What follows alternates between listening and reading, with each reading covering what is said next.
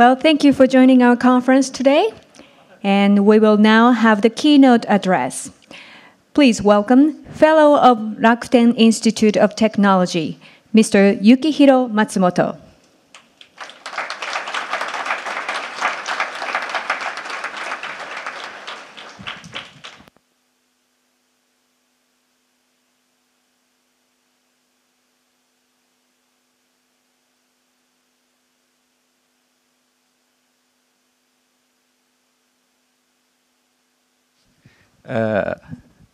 Good afternoon. Somehow, Mikitani-san went away, so I had forced to speak before you, replacing Mikitani-san. But anyway, we are engineers. It's the theme of the conference. So we, as an engineer, as a programmer, as a creator, so I'm gonna talk with you, and I don't think I'm gonna tell you something new except very few things. But I hope I will show you some new insight. Okay, let's start. Could you turn on that light? Okay, aiming the moving target. So in 1919, so 23 years ago, so I graduated the university. So I became a professional programmer. So I was an engineer. So back then, so it was quite big bubble in Japanese economy. So I hired by a company which did some kind of the enterprise software development. So back then, the software development scene was pretty different.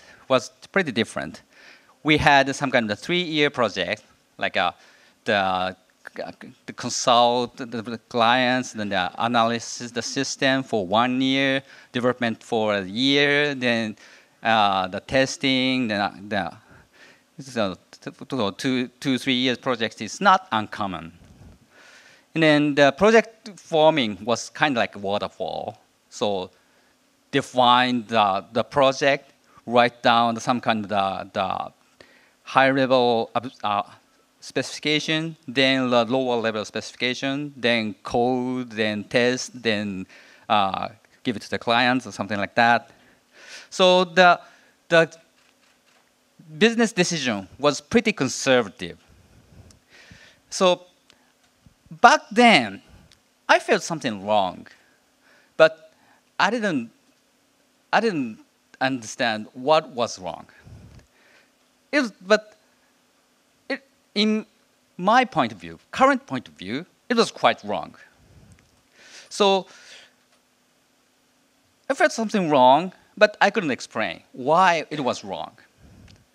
But after more than 20 years of experience, I was an experienced programmer. So it was because back then we are depending on something, the false assumptions. The few false assumptions. The false assumption number 1, which is we know what we make. That was wrong. We didn't know.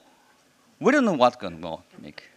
Okay, false assumption number 2, which is we know what we want. False assumption number 3, which is the situation will not be changed. In reality, that's what we thought. We thought we knew what we make, and we thought we knew what we want, and we knew the situation will keep being the same or similar forever, but it wasn't the case. In reality, we don't know what software is. So software does not have any physical entity. It's kind of information, virtual entity. So it doesn't have any limitation from physical law. So imagine you're building your architecture. So you're building the Rakuten Tower, this building. So it is controlled by the physical law. You have to have some kind of the beams and the pillars, and you have to create from the irons and concrete or something like that. You can calculate how strong the building is or something like that. So assuming the earthquake or something like that, so you have to design the building in certain constraint. But building software, except for a small, teeny example program like the Hello World, that's not quite complex. But the software systems quite easily be complex, very, very complex. And it's kind of like a most complex creation has human being ever done. So it is quite difficult to grasp everything in the software. For example, like the very common things like a Toyota Prius has, say, tens of millions of lines of code in the systems in a teeny automobile. Or Linux has 90 million lines of code itself. It is quite huge. It's quite difficult to understand everything. So no document but code can explain the detail. So we don't know. Besides that, we don't know the future. So we cannot tell the future. So when we decided the date of the conference today, so we didn't expect the typhoon. We didn't expect the earthquake last night. So certainly we don't know the future.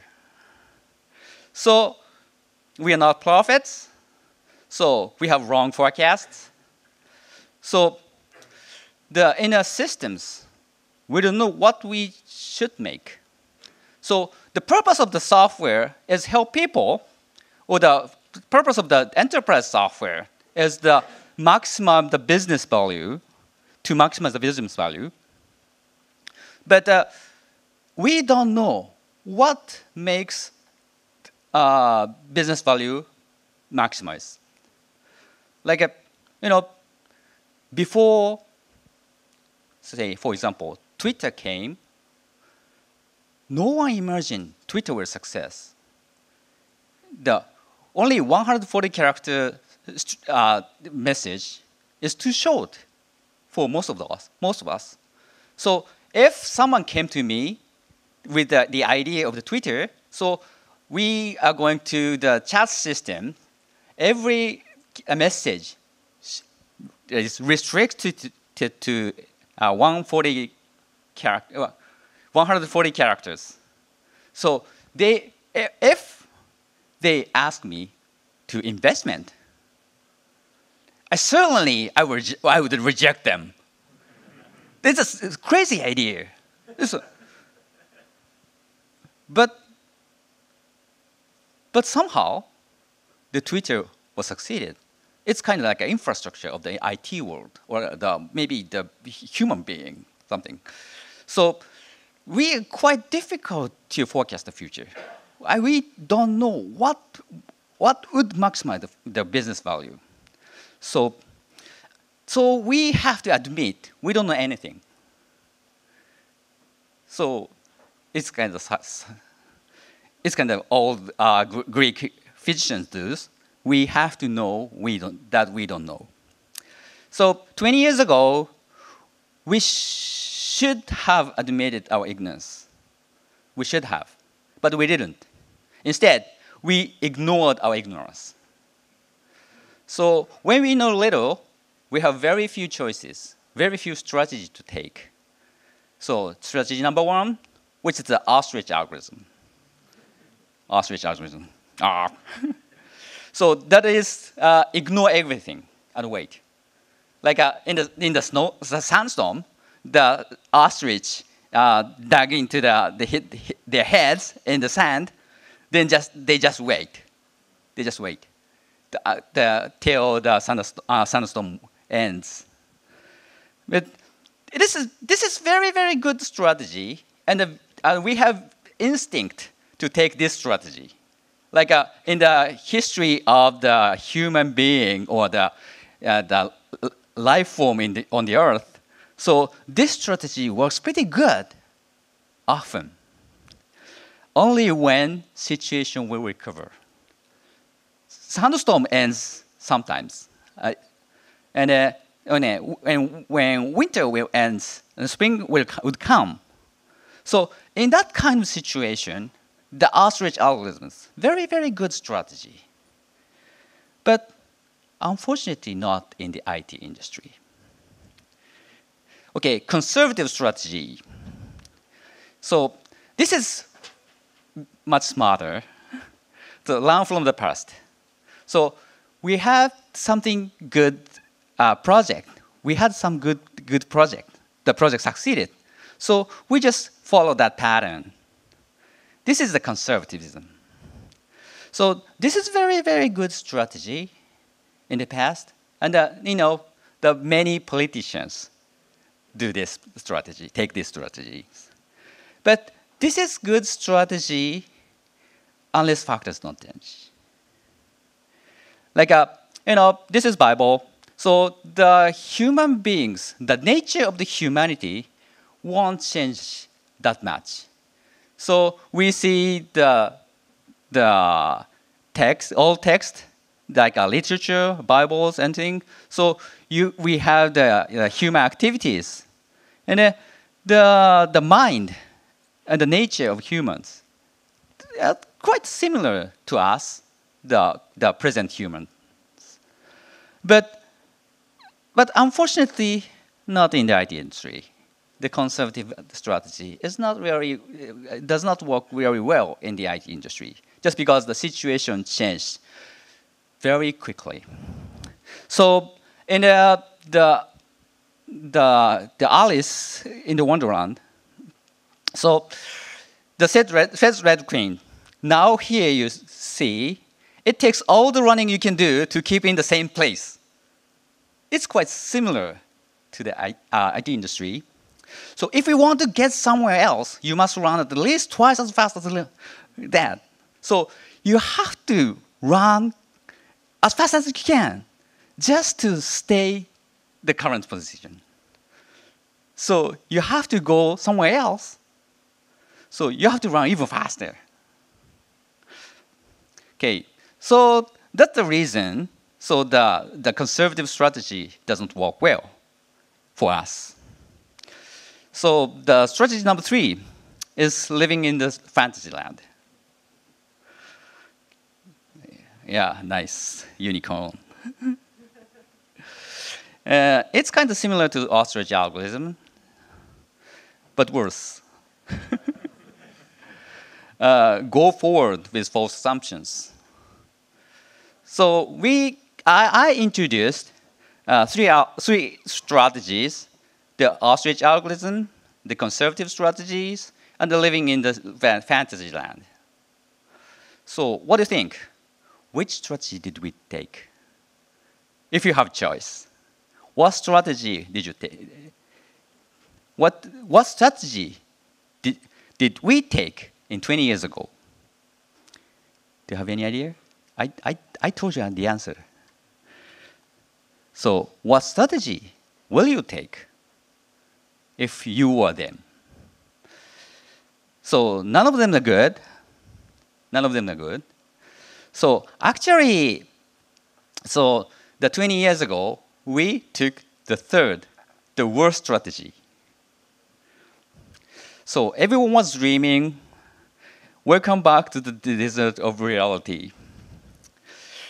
In the world of uncertainty, only working strategy is number 4, trial and error. But to take this strategy, so we have some kind of preconditions. So to take this strategy, we need to be able to try many times. So once you failed, you doom. So no one will try. So, but okay, but even if you fail, you lose something, but little. So you are going to try many times. So you don't know the exact answer. You don't know how to success. So you try and try and try with some cost, but some little cost. So then we need to be able to try at low cost. 20 years ago, they are not true. So the cost of failure is pretty expensive.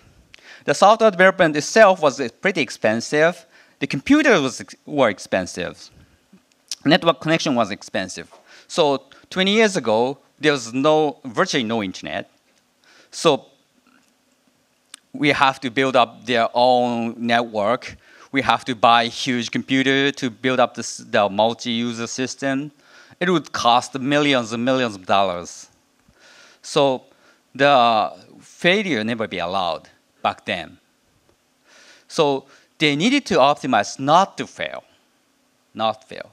They weren't optimized to success. They weren't optimized to create great software. They were optimized not to fail, to deliver something usable, at least, and at the cost of satisfaction. So the final result of the project was not satisfiable, but okay, usable, and not having the computer system is kind of the weakness in the business. So they forced to invest on the IT systems. So no matter how great, how horrible the result was. 20 years later now, so computers are very cheap. So you can buy a computer in the appliance store, even faster than the supercomputer of that age. So cloud computing is even cheaper.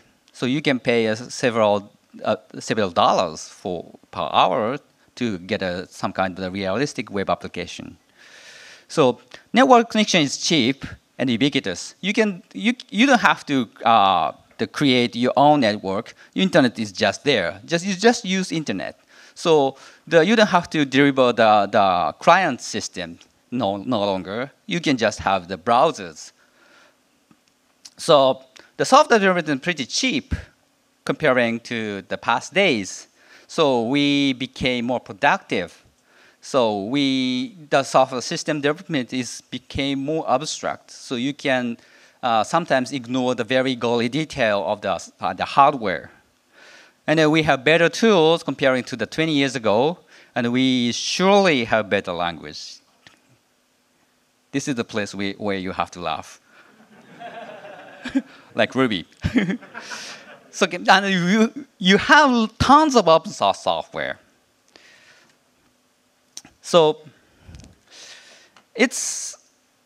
the situation changed very drastically. So the way of the software creation is changed very drastically. So and now we can rely on the collaboration via internet. So the man 20 years ago when I was hired by the small software company in Japan, we are prohibited to send email to abroad. So I work on the open source software. Back then we called them the free software. Then so I received the email from the university in the States, I think, and then I don't remember vaguely. I remember vaguely, but I replied. But a few hours later, the error mail was returned. So you are not allowed to send mails abroad. your organization does not pay the money to get the international net connection or something like that. Just 20 years ago. And then I sent a mail to my friend in the university, so then to forward to the man, it's kind of like made me feel like a caveman or something, but it's only 20 years ago. But now it's quite easy to connect everywhere. You can even send a mail to, say, the Mars if you have someone on the Earth on the Mars. But now we can have the whole globe collaboration via internet. So now we can have some kind of the social coding. Like but a few years ago, so we have the software development is driven by a team, very strict team. But nowadays, especially open source softwares, so the software creation is done by the voluntary team. So even if the development itself is driven by the specific team, so the many other people can involve or get advice or something. You can help them. So the software development collaborations went some kind of the social things. So 20 years ago, our goal was to create the software somehow. Having computer system is the power. But now, 20 years later, our goal is to create the great software, not just the software. So everyone has software. So just having software, mere possession is not the power anymore. So you have to have great software to compete. So we need great software. But how? How do we create great software? How do we create great software? So of course you don't know. Of course we don't know. Yeah. Know your ignorance. Of course we don't know how to create great software. So by minimizing the cost, use the better tool, or even cloud, and Ruby.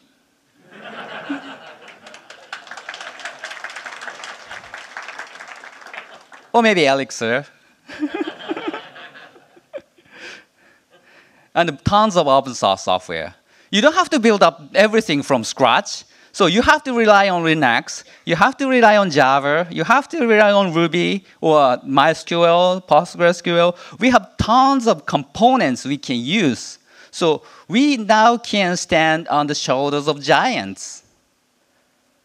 So you don't have to do everything by yourself. Rely on open software. Open source software is very crucial. So by the sense of extreme programming, so if open source is the good thing to have, so open source everything you create, but core competence. By doing that, you can form the community. Build a community around your project, your software. Not just for open source software, but every software you create. So build an open community. So you don't have to restrict the member of the community to the member of your software project. So open to everything. Everyone in your organization or everyone in the world. it doesn't matter the component, the software is open source or not. So to do that, minimize your project. So it is quite difficult to open source the whole big picture, whole big software. But this component make something part of your software as a component and the usable parts of the software, then make it open source or the library you can use. You can reuse in the next project. Then, if it's possible, open source it. So, in that sense, de-organize your project, de-organize your software, de-organize your project itself. So, your software does not belong to you or your team. It does belong to everyone, if it's appropriate. Then, form the community, so that make everything up to community. So it's for me. So I started creating Ruby in 1993, just 20 years ago.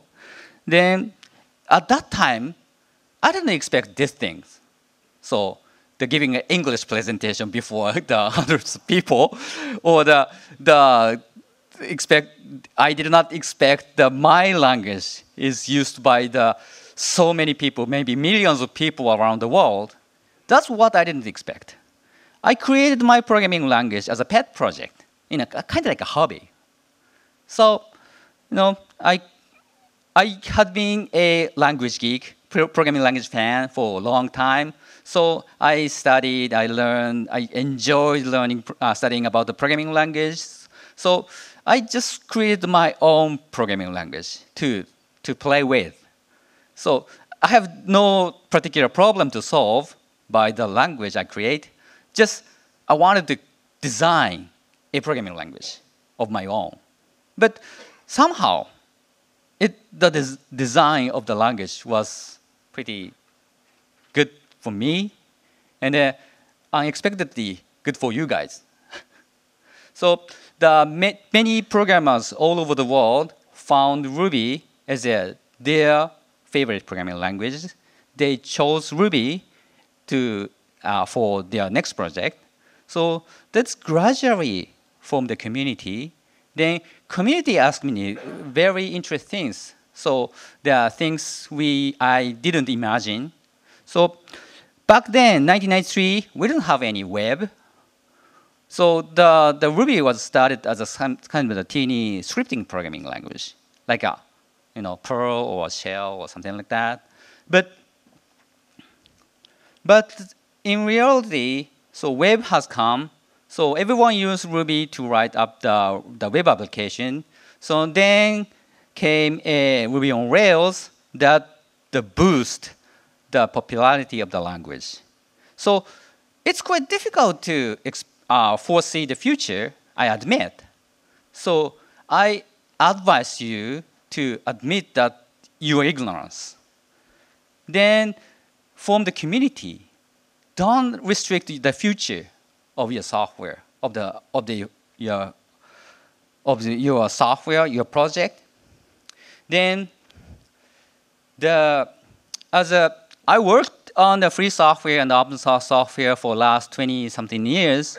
So the key to success in free software development is keep moving forward. This is the secret. Yeah. We're kind of like a shark. If we stop swimming, we die. We need to keep moving forward or die. So if open source software stop evolving, if the community or the developers stop improving the software, that gradually lose attractiveness. No, it would be no longer charming. So the community, the people in the community will go somewhere else to find something more interesting, more fun, more enjoyable. So to be attractive is the key. Being attractive. Being attractive is the key to success in to create a great software in open source way. So I advise you to keep moving forward and run as fast as you can, just to stay, just going somewhere else, somewhere better. Run as fast as you can, and try often, and fail early. So I was lucky. My first public programming language named Ruby was succeeded, but your next try may not succeed. But that's okay. That's okay. So fail often. It's not your fault to fail to predict the future.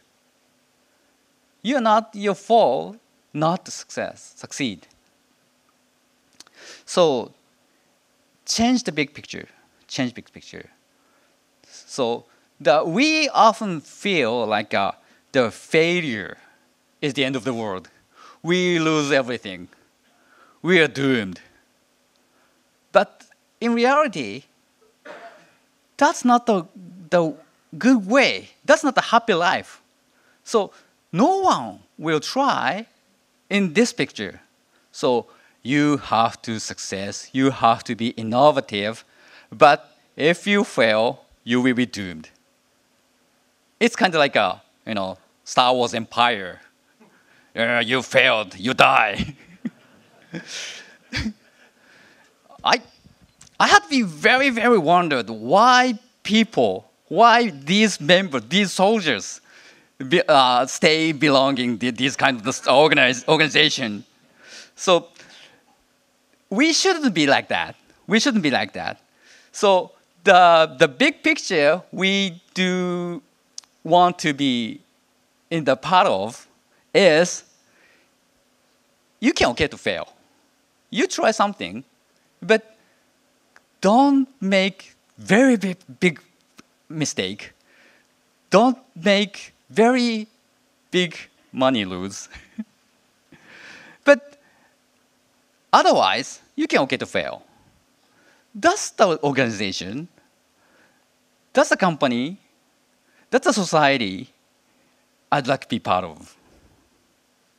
So I will say it again. Keep moving forward. Create great software. And change the world. Thank you.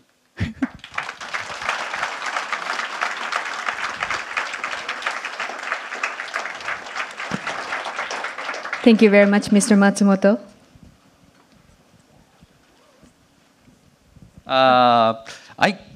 I think I assumed to speak 10 more minutes. Okay, sure. But that means we have the 10 to 12 extra minutes. So if it's okay, I'm gonna receive some kind of Q&A session. Oh, okay. So is anyone have question?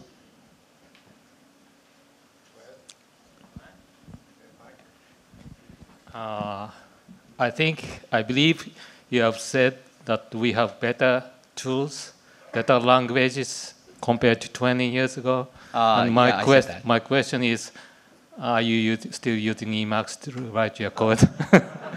Yeah, Emacs is a great tool since 1970 something. Yeah, this is too great to replace. No, okay. Excuse me, I lied. But I didn't find any better tool for the editor. So please create the better one. Except Vim. So my question is this. You started by saying that 20 years ago we were ignorant. Yep. And yeah, we still are. I just wanted to make sure that we had gotten a whole lot more enlightened, because we thought we knew everything back then, and we seem to think we know everything now. What are we going to be saying in 20 years? We still know anything. So since few thousand years ago, we didn't know anything about the future. So we didn't know anything about the success. So we had been doing trials and errors for a long time. So we just keep being that. Okay, thank you. Any other questions? Please go ahead.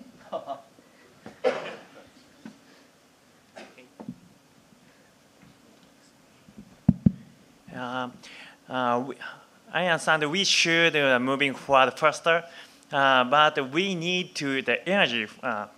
So what do you think energy of the moving forward? I think one of the energy is a motivation, but motivation is very limited and depends on the one of human. Probably we need more energy, I think. What do you think about this? So he's asking what is the driving force of to keep moving forward. Yeah. So my answer, I only knew the motivation is everything. So I only knew the two key things behind the motivation. The first one is freedom. So if you are forced to do something, so you are not motivated in general. So 20 years ago, as the very lower level programmer, so I was ordered everything. So this is the paper. This is how you write code in Japanese. The paper is written in Japanese. I was only assigned to translate these Japanese into C back then. It was boring. I was not motivated at all.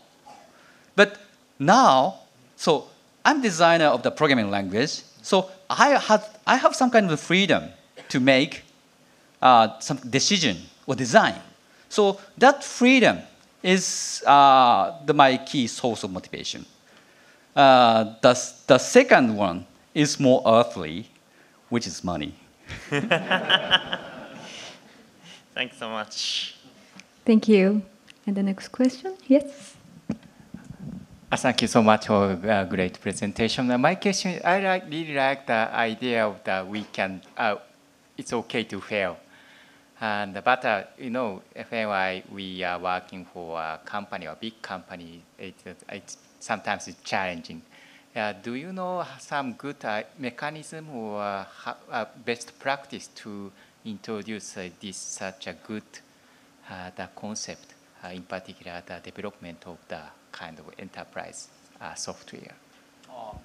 Yeah, the fundamental idea against a bigger company is quit.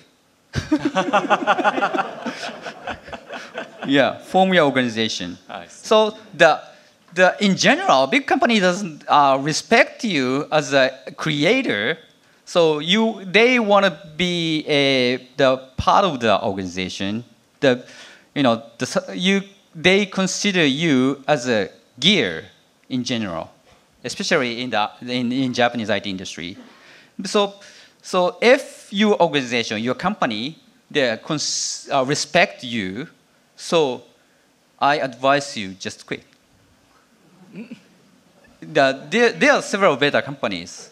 Yeah, at least part of Rakuten company is that kind of better place. So, we have many better but smaller companies, and otherwise, you can start up your new company or new service, your business. So in general, so being a leader is crucial to have freedom. So if your company, your situation allow you to be a leader of your life, so I advise you to just rebel. Thank you so much.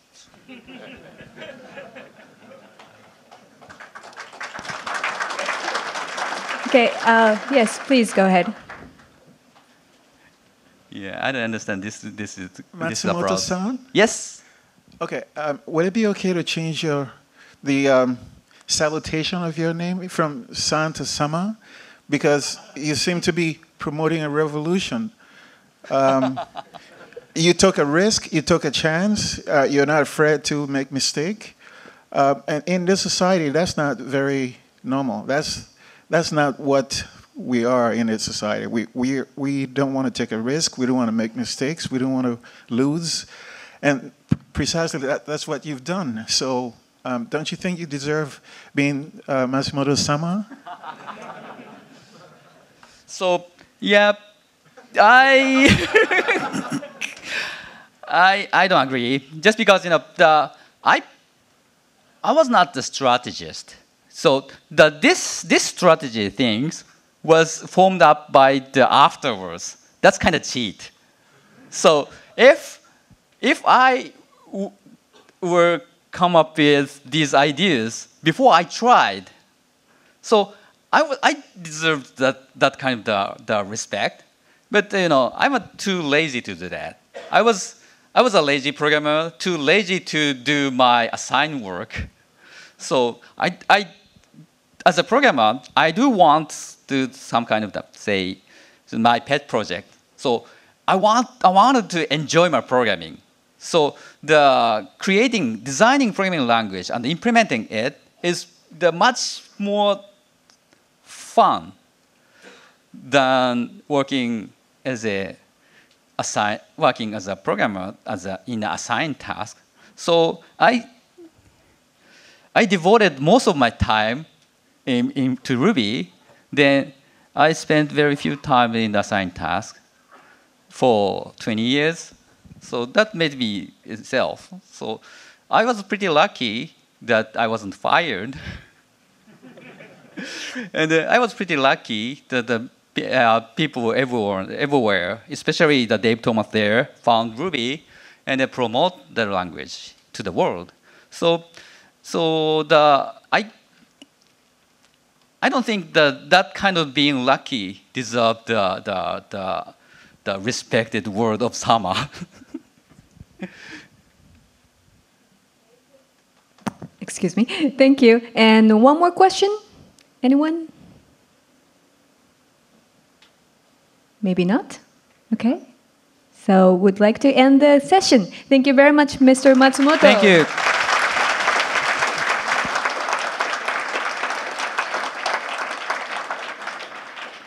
And now we'll have about 15-minute break. And at 2 o'clock, we'll start the next presentation, Japan Ichiba's Architecture by Mr. Takao Shiono and Mr. Kazuya Sakamoto of Rakuten. And there are other sessions also starting at 2 o'clock on the 5th floor and the 13th floor. Please check the program for more detail.